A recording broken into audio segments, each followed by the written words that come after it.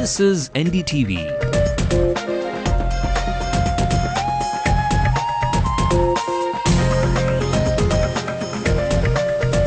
And you're watching Ndtv-Hindu.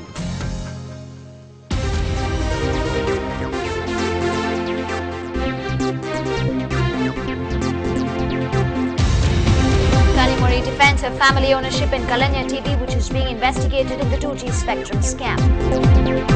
So there's an inquiry, and I'm telling you that we will come clean out of it. So let us wait for the case. I mean, we haven't done anything wrong. Dr. Dekar files his nomination for the Madurai constituency. Will he be free to campaign or be forced to go back to investigation? After Dravidian parties unleashed a deluge of freebies, the BJP sets a different tone, says its major promise is a corruption-free government. Because I'm a doctor as well as a politician, 24 hours free clinic along with the 24 hours non-stop MLA office. Election news and updates is now just an SMS away. Welcome my Neta to Tamil Nadu politics. Music hits a high note with cricketing action. 3 bands from the 3 host nations will play in Mumbai for the World Cup final face-off.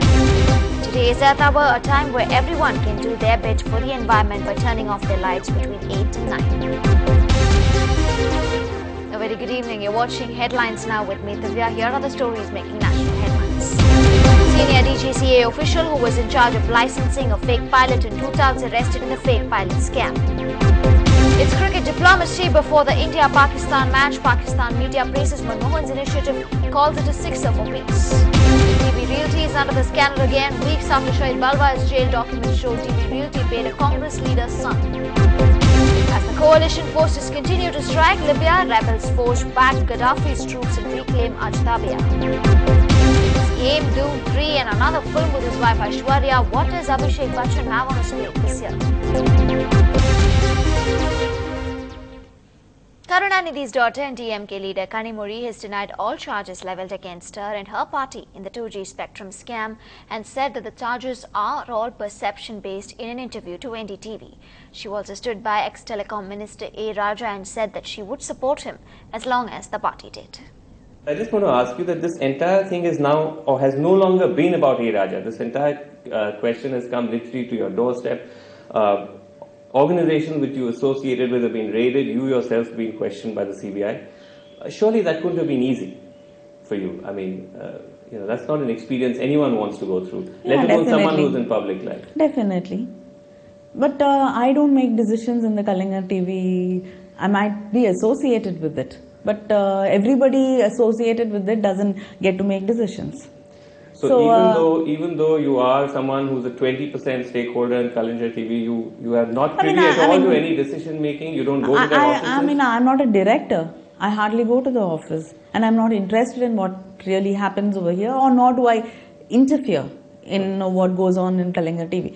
Apart from that, I'd like to say it is an inquiry. Right. So let us wait. We are saying this is a business house. The Ndtv is an institution which is run, as a business. But it's a business which is owned by members of the DMK family. Yes, I don't deny it. So there's an inquiry, and I'm telling you that we will come clean out of it.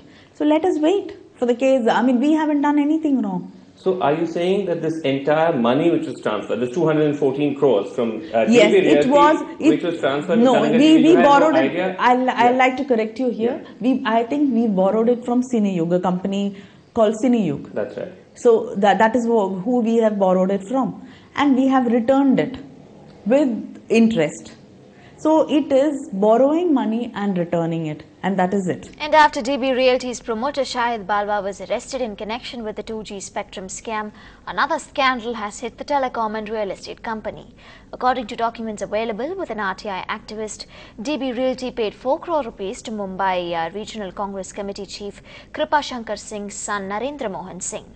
The company paid these in 3 installments in 2009. The details have come to light after a PIL was filed on the 18th of March in the Bombay High Court by RTI activist Sanjay Tiwari. The court has now directed the Enforcement Directorate, the Income Tax Department and the Anti-Corruption Bureau to conduct an inquiry against Kripa Shankar Singh and submit a report by the end of this month. Moving on, it's the curious case of Dr. Dekal. His life, after all, has taken a few twists and turns after he performed the autopsy on Sadiq Pasha, and ever since, his resignation and ambition to contest in politics has thrown open a lot of debate. Dr. Dekal filed his nomination this noon at the Pune Taluk office. Remember, today is the last day to file nominations for the Tamil Nadu Assembly elections. Dr. Dekal had earlier told Ndtv-Hindu that he put in his papers on the 3rd of March and took up a high-profile case like Basha's only because the forensic department was short-staffed. Last week, a two-member committee formed by the state government rejected Dr. Dekal's offer to resign on 2 grounds. But Dr. Dekal replied to the rejection letter saying he will not report to work anymore and only wants to contest the elections. And Dr. Dekal spoke exclusively to Ndtv-Hindu and said why exactly he chose to contest from the Madurai constituency. We are now joined by MLA aspirant Dr. Dekal. Sir, tell us, why did you choose Madurai constituency? Sir, Madurai is close to my residence where I am residing in Annanagar West Extension, and I got plenty of friends and relative circle. So no, it will be easy for me to work here. But if I go to my constituency, both the candidates are already well known to me.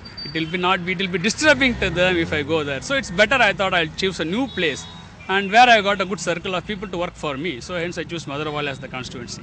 You should be keeping your fingers crossed because your nomination may be accepted or rejected by the Election Commission. Yeah, sir. One thing, the last date was nomination is today. We went at the neck of the month. All these are delayed due to the order given by the DVME. It was delivered to me that my resignation is not accepted on 24th night only. Then 24th night I wrote a letter that I can resign my job anytime as I'm a tenure one. So from today I am resigning my job. I will not attend duty from tomorrow onwards. So as of today I am not a government servant.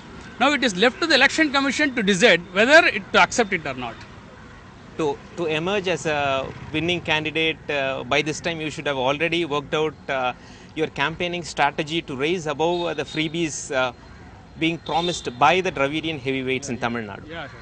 See, as an independent candidate, I cannot give more promises. One thing I can tell is I will be a candidate of yours. Anytime you can meet me with your regards, and I will be fully in public work if I win in the candidate. And finally, what is the status of Sadiq Basha's post-mortem report, sir? So it's in the process. It will be soon delivered after all the results come. Moving on to some political news now. Well, the BJP today set a different tone in its election manifesto for Tamil Nadu. If it was freebies galore in the manifesto of the Dravidian parties, the BJP says the only freebie they promise is a corrupt-free government. The party's bold pledge promises to resolve the row over the Mullai Periyar Dam and water accessible to all in Tamil Nadu, and shortage of electricity will be resolved, and funds given to minority institutions will instead be given to poor Hindu school students. The BJP too has echoed Tamil sentiments, saying they will make Tamil compulsory for students from class 1 to 5 and say protection of fishermen will be their top priority. But the party has not got themselves completely strange to the freebies like they claim. The BJP has promised one free cow for all BPL families in the state. And the BJP state president says that people are getting addicted to freebies, but they promise a transparent government. The BJP has just released its manifesto for the Tamil Nadu elections of 2011, and we are joined by Mr. Pon Radhakrishnan, the state BJP president. Sir, this time the BJP has not really had much of a presence in Tamil Nadu politics, though even when it was in power at the centre. How do you think it's going to change this time, sir? Definitely you are going to see the change this time. We hope that we will enter the assembly with the double-digit number. So, both the parties, AIADMK and the DMK Alliance, have promised huge freebies, but your manifesto did not really have them. Freebies are given and they are promised to give. That is not in a good intention. Only for voting, for what they are announced all these things. BJP is not believe in these freebies. We are very much concerned about the development of the families and individual persons of the Tamil. So we are concentrating on that side only. Well, the BJP is very confident that its development mantra will definitely work with the people of Tamil Nadu this year.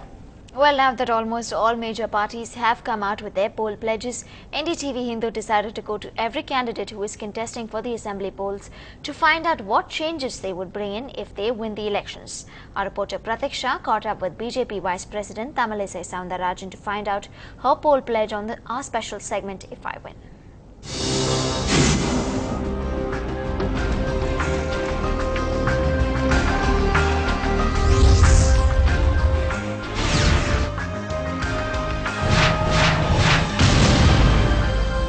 We're now joined by Ms. Tamilisai, the BJP candidate for the Velachery constituency this year. Ma'am, if you win this year, what will you do for your constituency? Actually, I'll make it as a model constituency because it's a newborn constituency. A newborn baby can be grown according to the wish of the mother. So I want to grow that constituency according to my wish, developed constituency. It is an area of recent development, and it is a link between the Kanjipuram district and the Chennai district, and it is the finalmost point of the southern Chennai. So I want to develop this as a model constituency. It is filled with middle class people, upper class people and IT people. So I want to make this as a probably a mini Gujarat, probably a mini Karnataka, where BJP rules, and I want to make it really developed a model constituency. Particularly because I am a doctor, there is no, to this stretch, from Stanley to that stretch, there is no any hospital, government hospital. So my initial plan is asking for a government hospital, as well as I plan, because I am a doctor as well as a politician, 24 hours free clinic along with the 24 hours non-stop MLA office. That's my plan. Another thing, development, there is traffic congestion and water logging is the main problem. So I want to relieve the people from all these problems. I want to be a very friendly legislative assembly person. Meanwhile, DMDK's chief Vijaykanth today goes into Kulathur to campaign for his AIADMK counterpart Saidai Duraisamy.